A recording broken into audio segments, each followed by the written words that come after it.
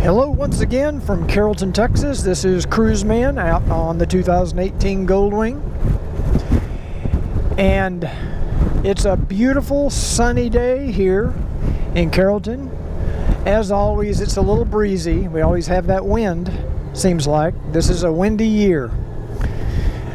But it's a nice morning to get out for a little ride and have a chance to talk to you guys. I'm testing yet another moto vlogging audio setup. The last video I did, I got some people complaining that the sound was only coming out of one channel on the left side or the right side. I can't remember which. I think it was the left side. And it was my fault. I forgot to go into Final Cut Pro and check the audio channels. I could have actually resolved the issue, but I didn't even realize that the microphone, the lavalier microphone I was using, was a mono microphone. So this last week, I purchased a new stereo microphone that I'm testing out now. And I read a lot of reviews, I checked Amazon, and I found this little microphone, a little lavalier microphone called a Purple Panda. So I'm testing the Purple Panda stereo microphone with the GoPro Hero 4. Now, what's nice about this little microphone, if it works, and you have to tell me in the comments below whether you think the sound is good or not. But what's nice about this little microphone, not only does it get good reviews, but it comes with all kinds of accessories. It actually comes with a GoPro connector. It comes with a couple of other adapters, both all 3.5mm plug adapters. And so we'll see how it works. Hopefully it will be my new microphone. The reason I'm doing this is because I'm using the Cardo Bluetooth headset, the Pack Talk Bold, and the Cardo headset does not have any way to communicate with the GoPro via Bluetooth. Now the Sena 20S does. I have the little Sena backpack, and you can use Bluetooth to record audio. So instead of using Bluetooth, I'm just plugging a microphone directly into the GoPro and see how this turns out. A lot of stuff happening on the YouTube channel, a lot of stuff happening at Cruiseman's Garage.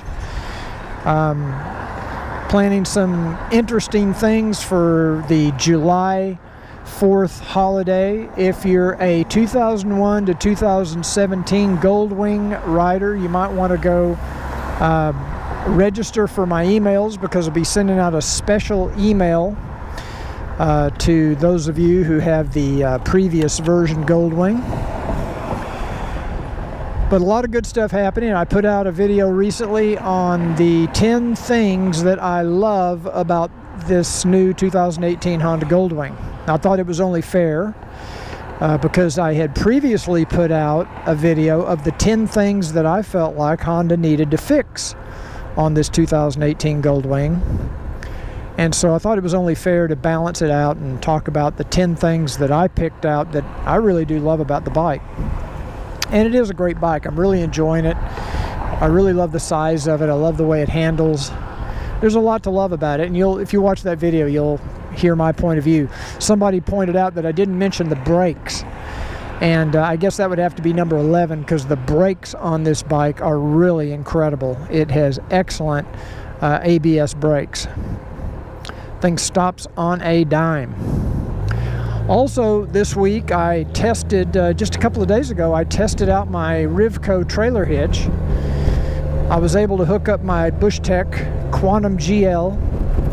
I think it's a Quantum GL Sport, I'm not sure.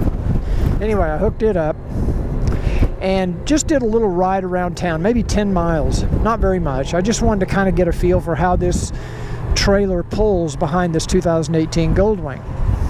And it pulls fine. Of course, the trailer is Bushtec, so it tracks great. It's, excellent trailer. And I did learn a couple of things, though. And that first thing I learned is it really sucks down the gas mileage around town. Now, I haven't tested it on the highway, so I'm not sure if pulling the trailer is going to affect the highway mileage as much, but I went from about, just in the 10 miles, I was going by the computer on the dashboard, I went from about 43.5 miles per gallon down to about 39 miles per gallon. So we'll have to see how that really affects mileage long term. Another thing I learned is econ mode is not really good when you're pulling a trailer. There just isn't enough power, really. You really notice it if you're running econ mode that you're pulling a trailer. So I drove the bike in tour mode while pulling the trailer, and it seemed to work just fine. Now, I was pulling the trailer without the safety chains because the safety chains I had on the trailer previously were not long enough to reach the mounting points on this new Rivco trailer hitch. So I bought some new chain at Ace Hardware.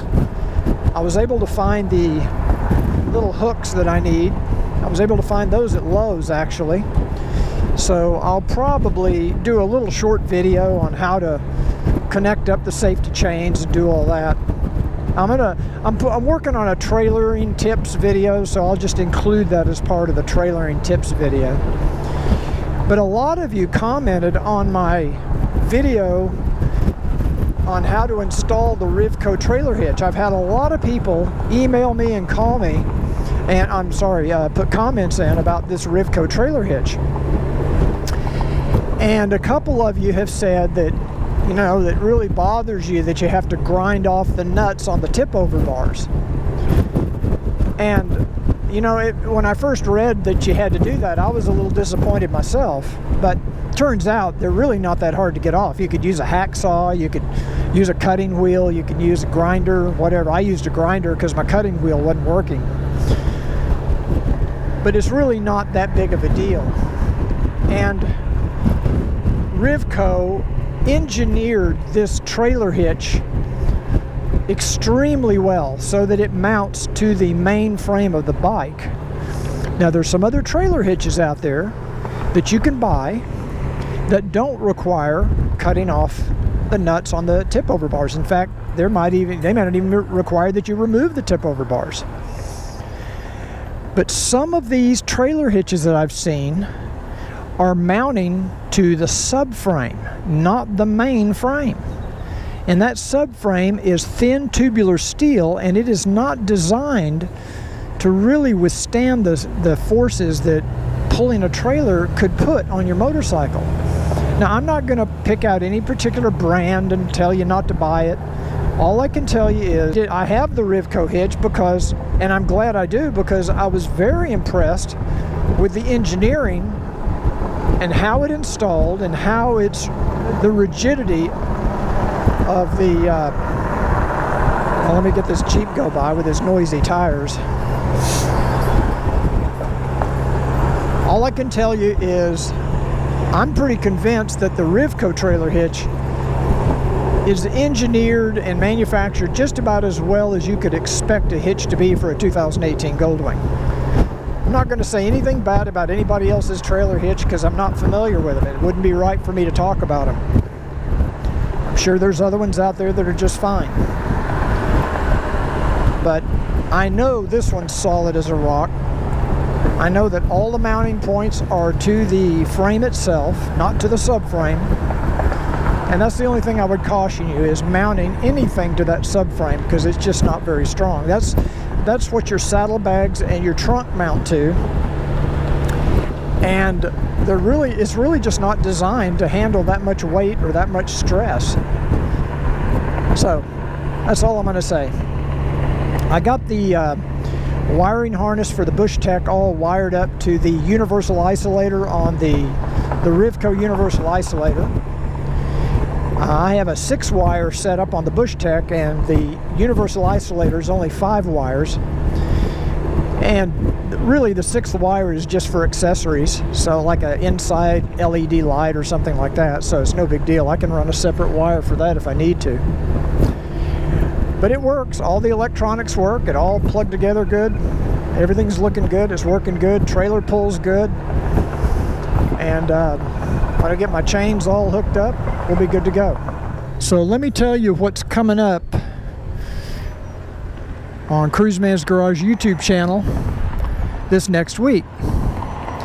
I am going to be finally taking my first road trip to West Texas. It'll be about a 350-mile ride, and it's going to give me an opportunity to test out the gas mileage on this bike on a long trip.